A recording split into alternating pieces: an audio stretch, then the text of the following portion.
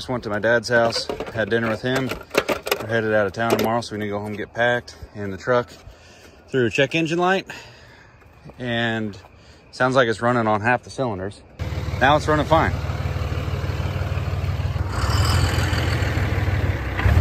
Feel like it goes in and out.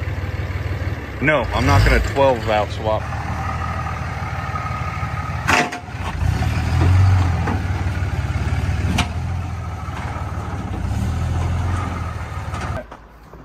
You guys saw the last video. The oldest truck, well, it's not the oldest, but the one I've owned the longest, let me down. 340-ish thousand miles. Oddly enough, it ran fine when I went to go pick it up at the trailer. We got to get stuff loaded up and head to work tomorrow. So we'll see if she fires up and drives off without an issue.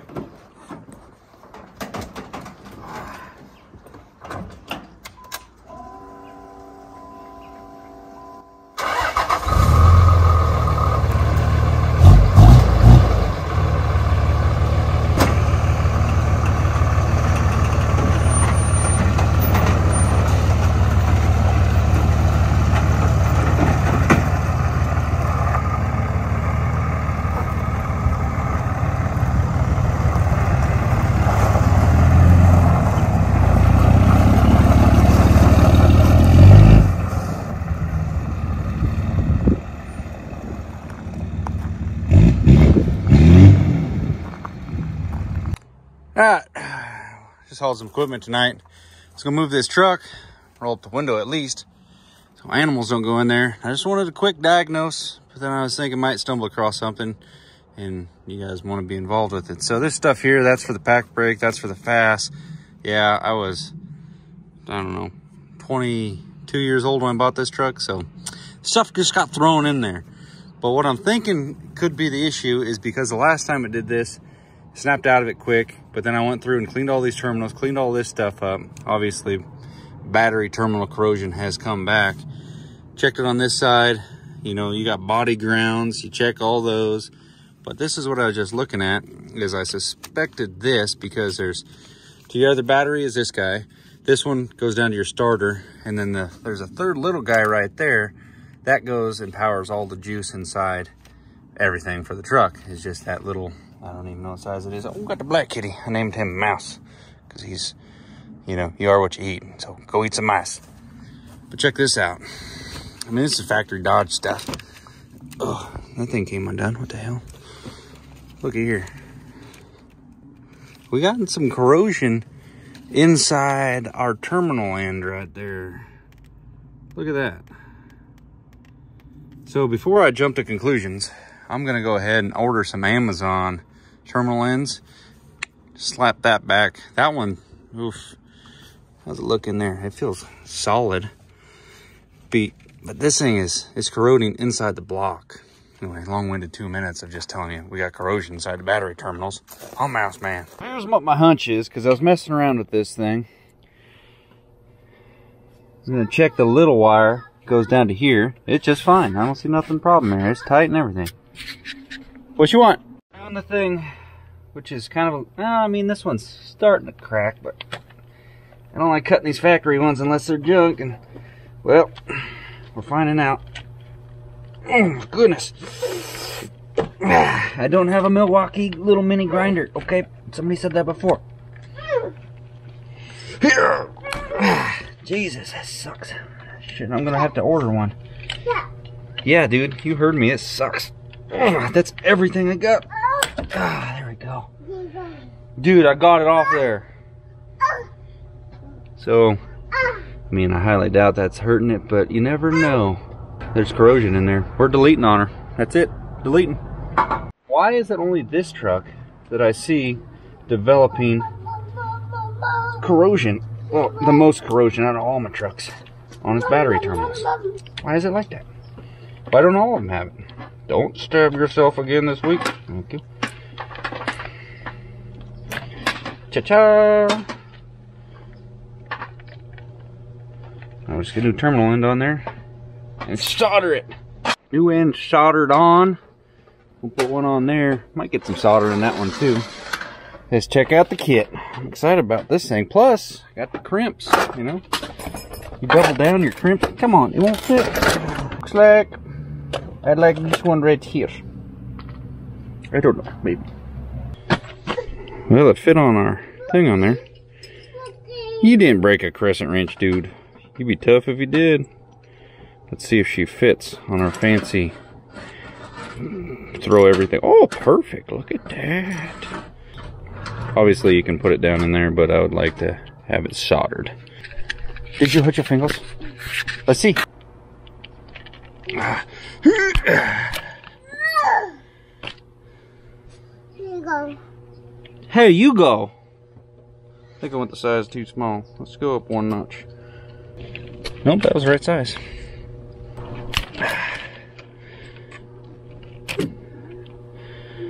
In there like swimwear. How could that fail?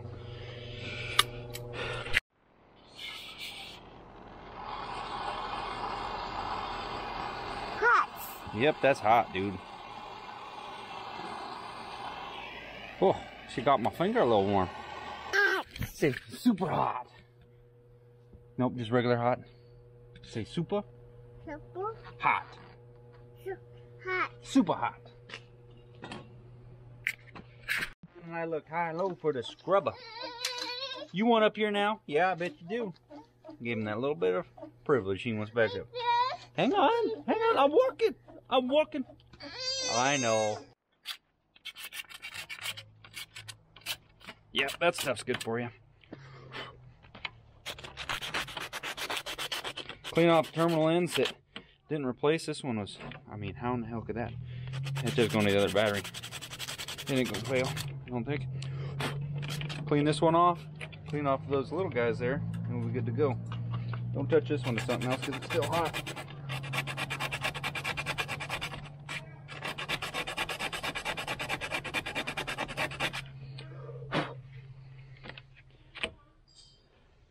It's getting dark. Up and deep in there. I mean, yeah, it's better than it was, I think, as far as just functionality. So I'm going to hook up the code reader to it and see if we actually got a computer, because it wasn't even pulling up a computer before, and it just magically cleared all its codes. You doing a wheelie with your dump truck? You getting out of hand, boy.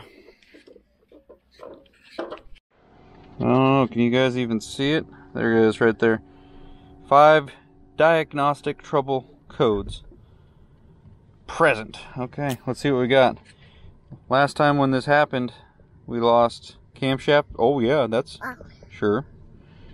Water and fuel, not even concerned because I got a fast. What is this one? Voltage. It's number 5. Voltage.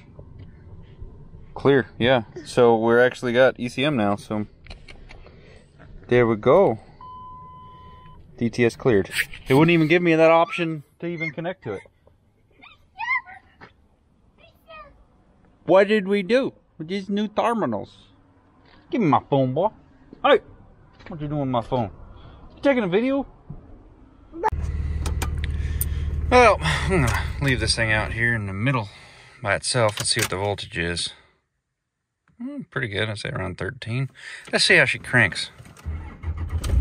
Oh. Man, honestly, that does seem a little bit not as spry as before. Spry? Is that a word? I don't even know. Let's try it again.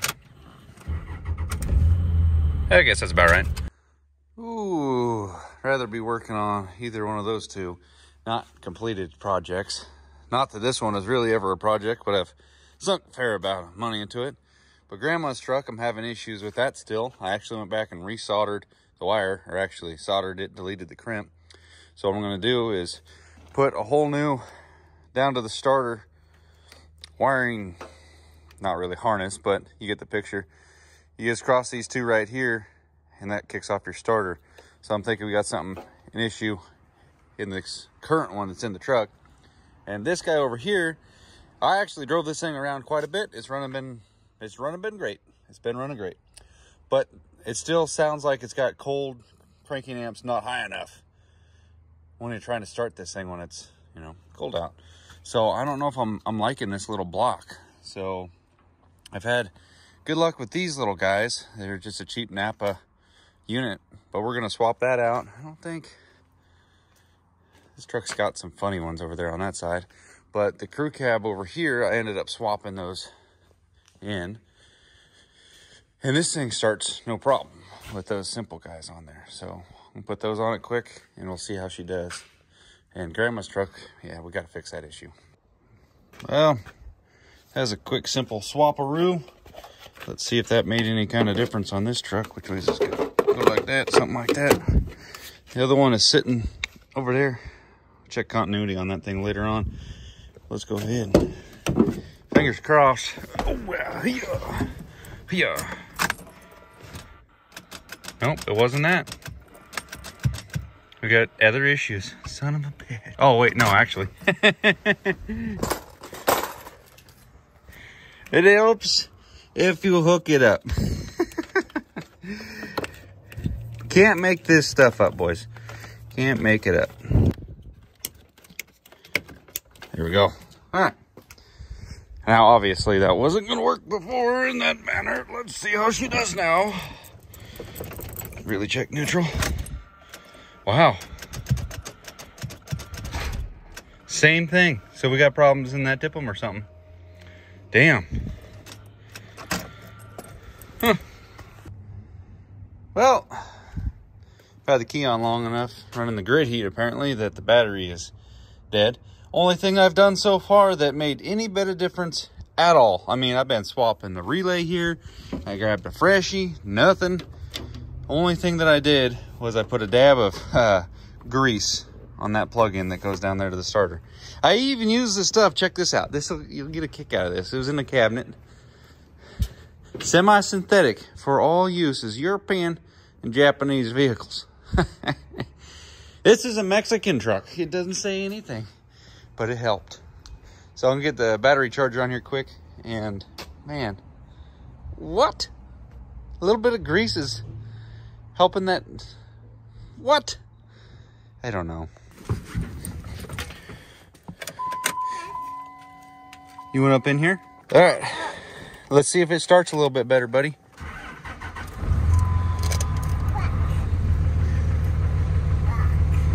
Sounded like a cold morning kind of a start. I think it did better.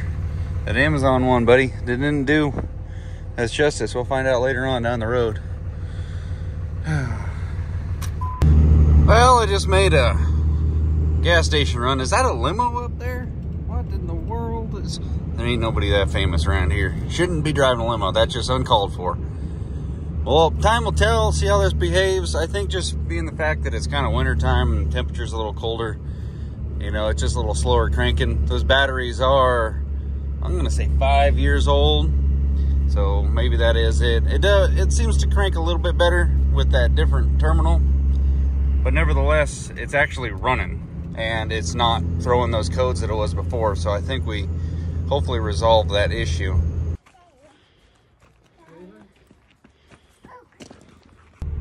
Well, here we are at that same stoplight that it broke down at last time.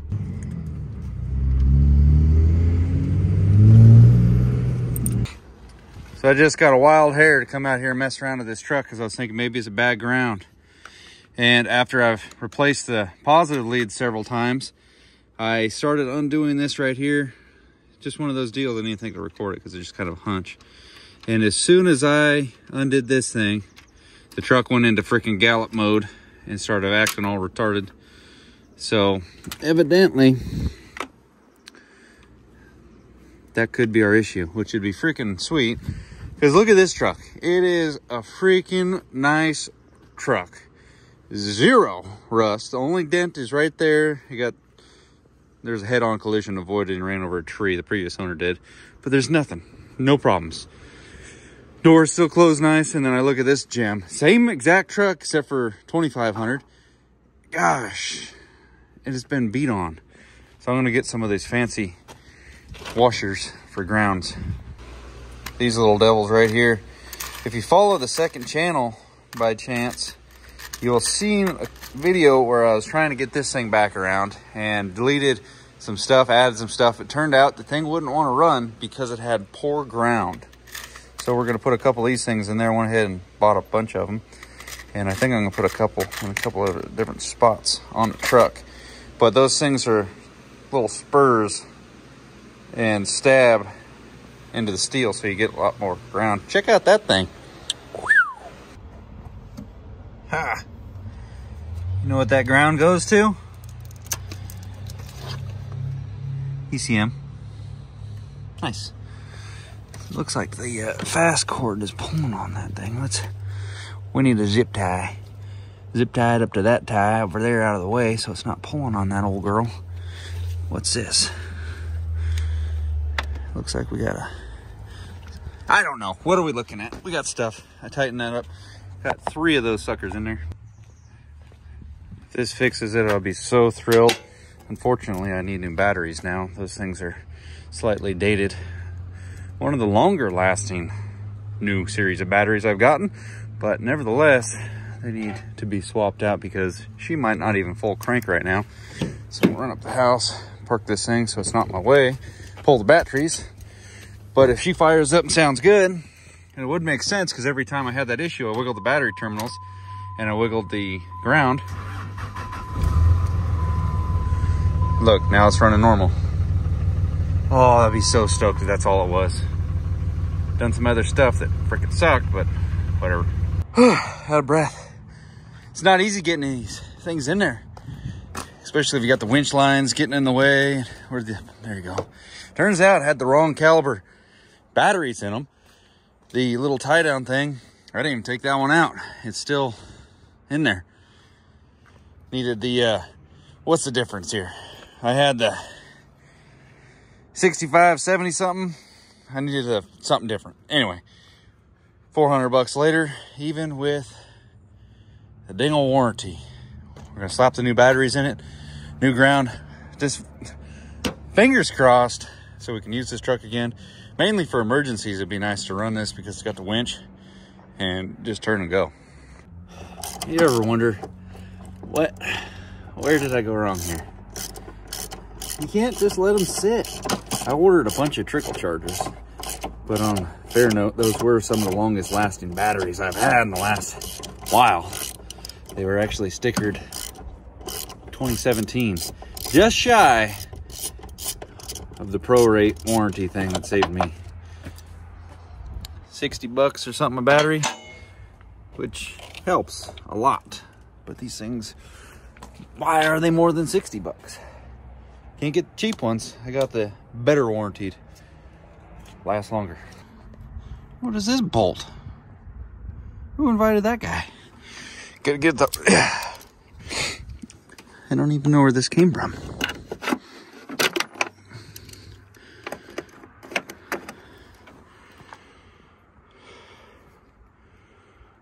Looks like one of the bolts from the front case. Sure. Battery installer tool.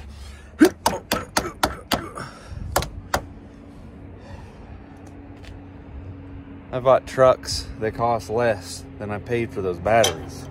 Yeah. See how she does. Oh, we're only down to 5. They cleared. Woo, by the way, best bang for your buck off the shelf tuner, Smarty Senior. All right, now that we're doing good,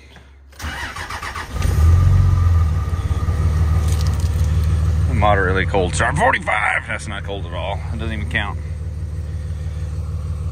Dang it! I got a lamp out. What the heck? There was all kinds of stuff going on. We had ABS codes and all that stuff.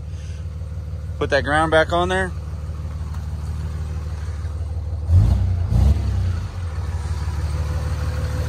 This truck has more miles than that silver one down there.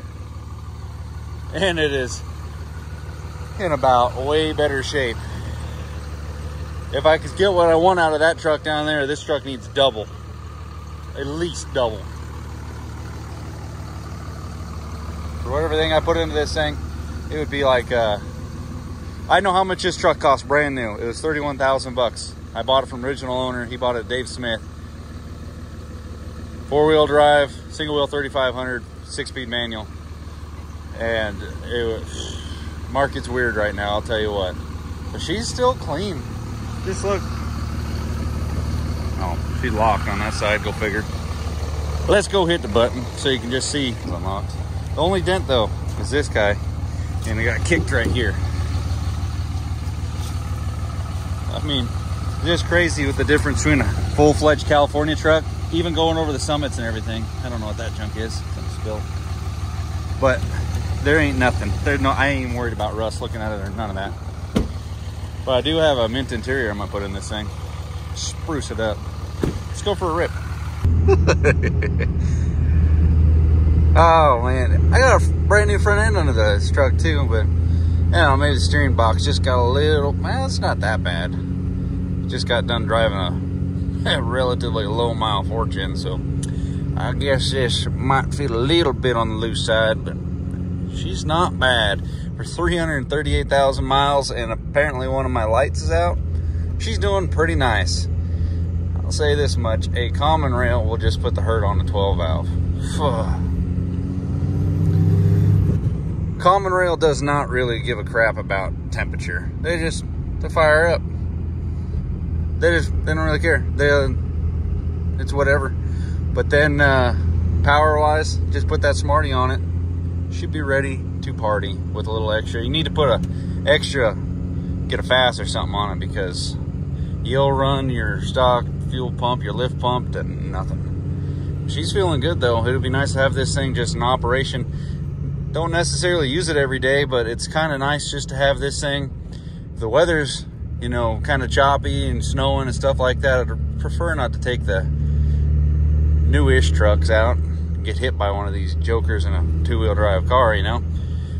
I'd rather, not saying I'm trying to expend this truck out, but it's just, if this one took a hit, it would suck, but not as much. And it's just a little bit more aggressive meat cake. Plus, now I got that new dually rear end in it that's actually limited slip, not a one tire fire open diff like the old one was. This thing can get up and go, do a little partying.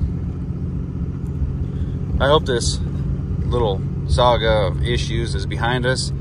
I was really close to just non-opping this truck. Now, look at this. Gas it a little bit.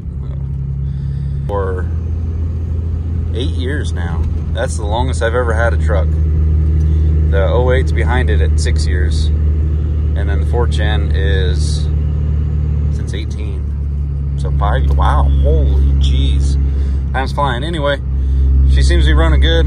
Just to end this video, I'll show you guys just a little bit of California fun. Oh, we gotta get up on her a little bit. Hang on. It's not like a 12 valve where you can just fog it to death and it'll smoke. This one will actually govern your smoke show. Sure. Gonna wrap this video up here. Thank you guys so much for watching. If you made it this far in the video, say, did you just do a drift back there and didn't film it? I might have. It was nice. It was for me. It was a victory lap. The telephone pole needed to have a little donut wrapped around it, okay? That's it.